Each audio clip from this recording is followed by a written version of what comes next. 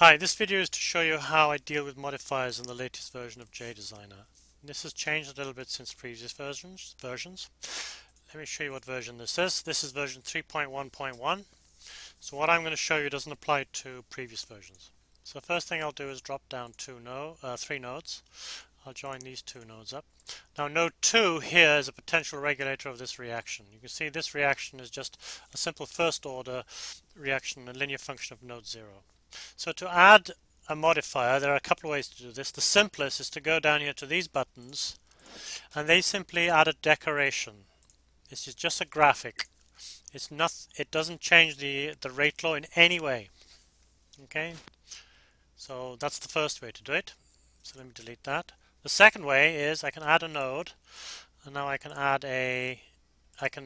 get to the reaction, and now I can add some function of node 2.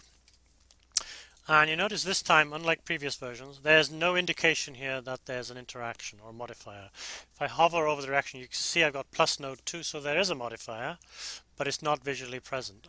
I can just add a visual cue if I want to at a later date to show there is a modifier.